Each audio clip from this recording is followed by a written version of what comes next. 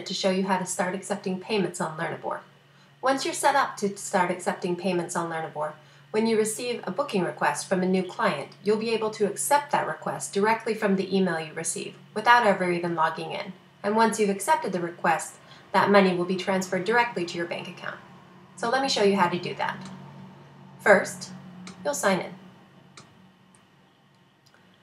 Once you sign in, you can access your instructor page one of two ways. You can either go over here to the left-hand side to the teaching and click on the link that is your instructor page, or you can go to the drop-down menu, select Profiles, and then click on the relevant one that you would like to do. From here, you will be taken to your instructor page.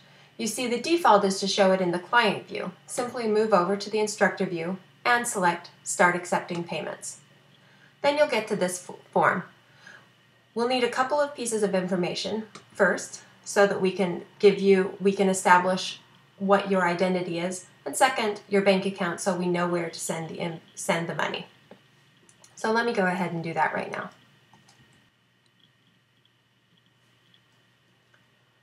Once you finish the form, you're all set.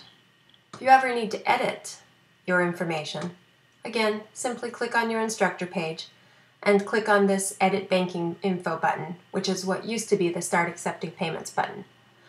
I do want to say a quick note about fees. All payments processed on Learnivore are subject to a 7.9% fee, the absolute lowest in the industry, compared to between 18 and 40% on other sites. Of that fee, 2.9% goes to the credit card companies to process the cards, and 5% goes to Learnivore to cover everything we do. Feel free to increase your rates slightly to offset these fees. People who come to you on Learnivore are more concerned with convenience and quality than with cost.